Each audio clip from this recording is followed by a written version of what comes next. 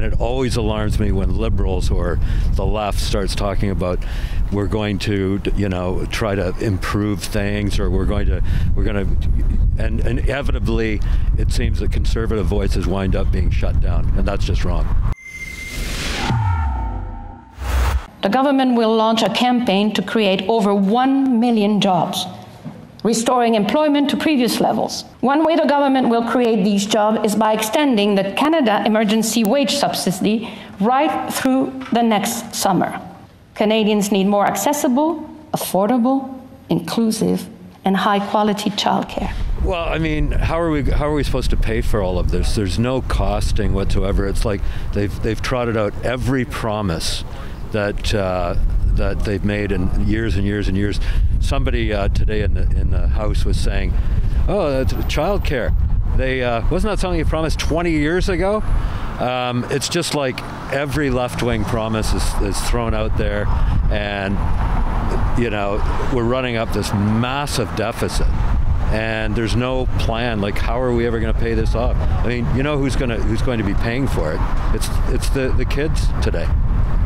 It's totally irresponsible. Yeah, there are things that we like in it that help people, but where's the master vision? The Liberals are always talking about vision.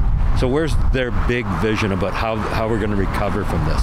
The government will redouble its effort by taking action on online hate. Yeah, I heard that as well, and it kind of made my hair stand on end, what little I've got. I'm very wary of any attempt to shut down free speech.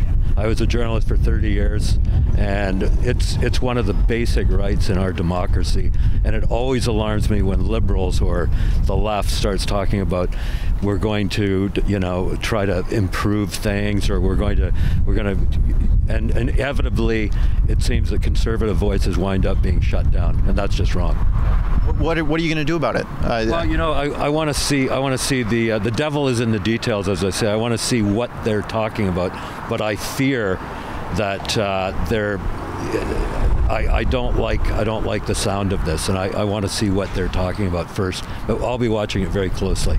So thumbs up or thumbs down on the speech? Thumbs down, all the way down. 2 thumbs down.